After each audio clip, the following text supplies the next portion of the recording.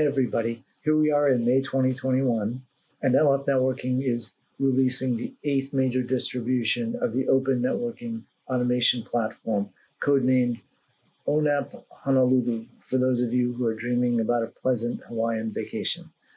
ONAP Honolulu is really doubling down on cloud-native functionality. It's bringing deeper integration into 5G with more advanced network slice management capabilities, and it's building deeper integration into ORAN as it extends out to the edge. ONAP, of course, enjoys a very vibrant developer community, having been started by AT&T and China Mobile, joined by Orange, Bell Canada, many of the other big carriers, the major vendors, Ericsson, Nokia, Samsung, many others also contributing and continuing to contribute to ONAP.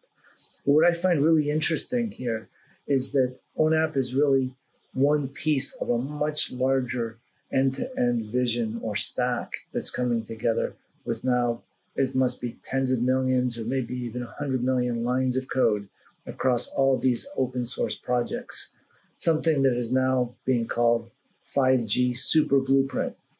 And so here to tell us more about this initiative is Arpit Joshipura.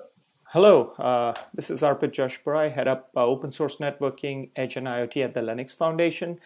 And I'm going to cover two very important topics today.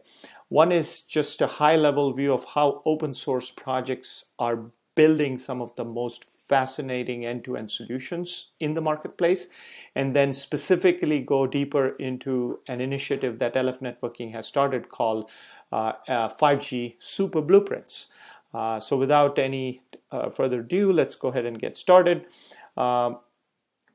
In terms of open source projects, at the bottom of the screen, you have a whole bunch of these projects. And if you see these projects, they range everywhere from sort of the access networks all the way to the core, including projects like ONAP, as well as a new project that just moved to LF called Magma, which is an open mobile packet core. What we are doing in this initiative is pulling a set of end-to-end open source projects into this concept of 5G Super Blueprints. And once that happens, it creates a lifecycle management and a framework for the underlying infrastructure and the application layer that enterprise networking can use, service providers can use, end users like the government in various countries can use. And they can use it for use cases like private networks, 5G LTE, workloads across multi-cloud, visibility monitoring, etc. The classic 5G use cases like mobile broadband, edge, etc.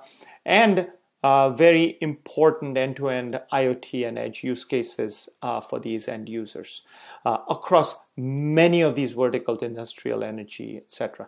So the requirement for the open source community is to pull these projects together into a solution and into a use case. So before I get into the 5G Super Blueprint, I want to discuss the projects themselves and how they align to an end-to-end architecture. So if you look at this diagram, starting off with the telecom access, which is the ORAN software community project on the left top, to the enterprise and the edge IoT access mechanisms under Edge, moving into the right through the public clouds into a stack all the way from infrastructure projects including Kubernetes, as well as data plane acceleration, FDIO, DPDK, up the control plane layer, Open Daylight, Tungsten Fabric, into the automation layer, ONAP, into the application layer. And then for conformance and compliance, we have the Anuket project that brings interoperability, open interoperability, and conformance in place. So with this landscape, let me walk you through the initiative that LF Networking has started or hosting on behalf of the community called 5G Super Blueprints. 5G Super Blueprints are essentially what we call end-to-end solutions across multiple open source projects.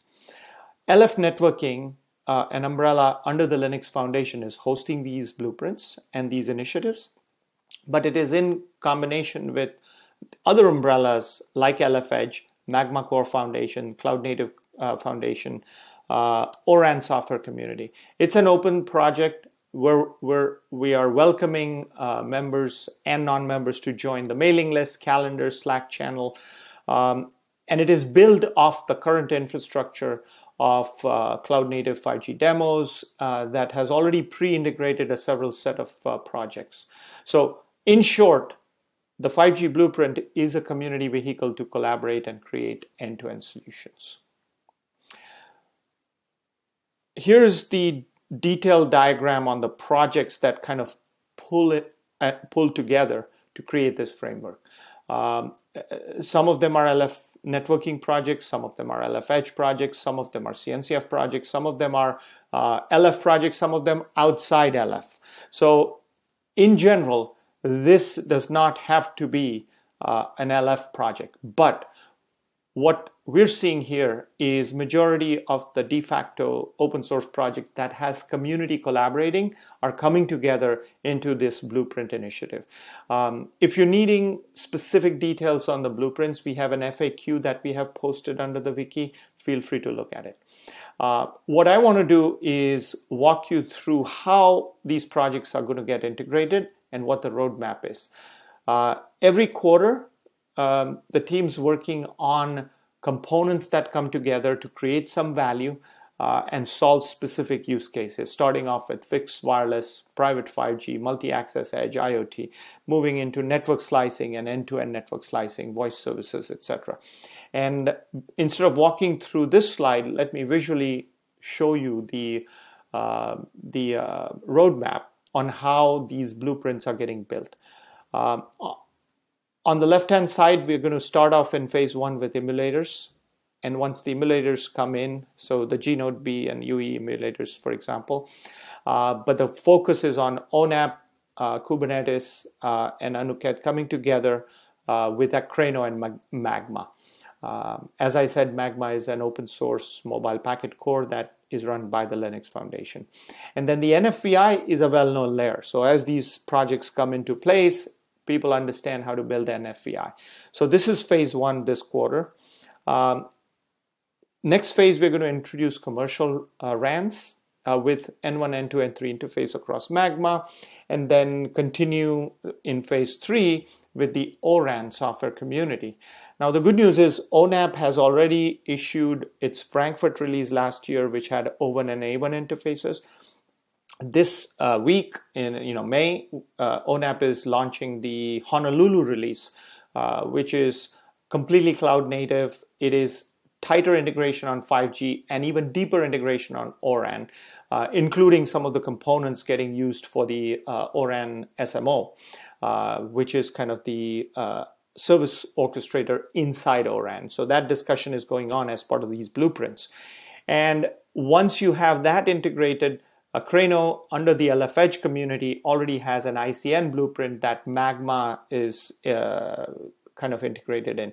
So you can see these pieces coming together, and you can now have a full end-to-end closed loop automation, network controlled 5G network slice that can be used for a whole bunch of blueprints and use cases in the enterprise world, in the cloud world, and in the service provider world.